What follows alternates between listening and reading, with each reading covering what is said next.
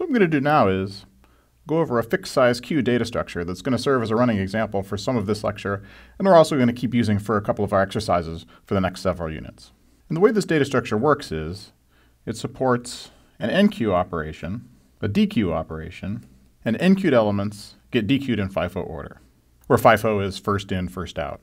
So if we enqueue 7 and then also 8, the first thing that we dequeue will be 7, then 8, and if we try to dequeue again, if we try to dequeue an element from an empty queue, we're going to get some sort of an error. Okay, so that's how a fixed size queue works. Now let's look at some code.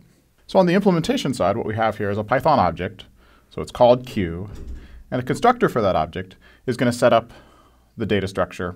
The constructor for that object is going to take a size max argument. That's going to determine the largest number of objects that can be stored in our queue, and it's going to set up the data structure. So first it's going to make sure that size max is greater than 0. It's going to save the temporary copy of that, initialize some head and tail pointers, a size variable which stores the number of objects currently in the queue, and finally we need to reserve some space for the queue elements themselves. What we can see here is we're allocating a Python array. And so one implementation option for a queue in Python would be just to use a Python list, and that would be basically trivial. Python lists already pretty much natively support enqueue and dequeue operations.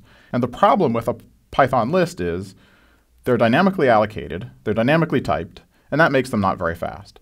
And so by allocating a fixed size storage region of statically typed memory, here the I here means that our queue is only going to be able to store integers, we can avoid some of Python's dynamic checks that make the queue slow. And so in some cases, a queue based on a Python list is perfectly fast, but on the other hand, in some benchmarking that I did, this queue here, this statically sized, statically typed queue is more than 10 times faster than a queue based on a Python list. So the first method that queue supports is the empty method, and this simply returns true if self.size equals 0. So of course, the empty queue is the one that currently contains 0 elements.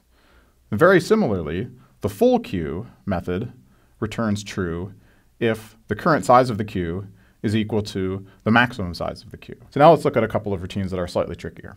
The enqueue method is going to take an argument x. X is an integer that we want to try to add to the queue. The first thing this method is going to do is check if the current size of the queue is the maximum size. If so, the queue is full, and we're going to return false. If we pass this test, of course, the queue is not full, and we have room. So the next thing we're going to do is put the argument data item into the queue at the location pointed to by the tail. And so now let me show you a little bit about how our representation works. So for demonstration purposes, we're going to look at a 3-element queue. And initially, it's going to have a head and a tail pointing to the first queue element, that is the queue element with index 0, and also its size is going to be 0. To enqueue an item, we first check if the queue is full. Here it's not because its size is 0. We go ahead and put the item, let's say it's the number 7, in the queue element pointed to by the tail, and then we're going to increment the tail. And now the last thing we have to do to enqueue an element is increase the size of the queue to be 1. Okay, now let's go look back at the code.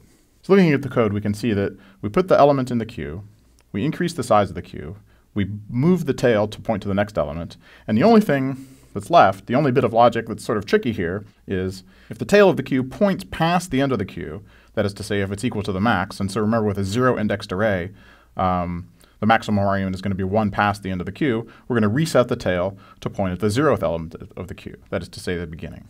Now the dequeue operation is very similar. First, if the size of the queue is 0, then the queue is empty. We're not going to be able to dequeue an item. And so what we're going to do in this case is return Python's none type. So none is a special data type supported by Python that we can often use to indicate that we don't have anything, that we don't have any actual value. So if we pass that test, then there is something to return. And so what we're going to do is store the item from the head of the queue in a temporary variable. So x is going to get 7. We're going to decrement the size of the queue. We're going to move the tail pointer to point to the next element. And then using logic very similar to the tail pointer in the enqueue function, we're going to wrap the head pointer around if it's gone past the end of the queue. So let's go back to the drawing and see how this plays out. So we're going to return 7, decrement the size, and make the head element point to the next element of the list. And we're not going to bother erasing the 7 that we returned, but we're going to have to make sure that our queue logic never returns this dead element. All right, so let's take a very quick quiz just to make sure that we understood all that.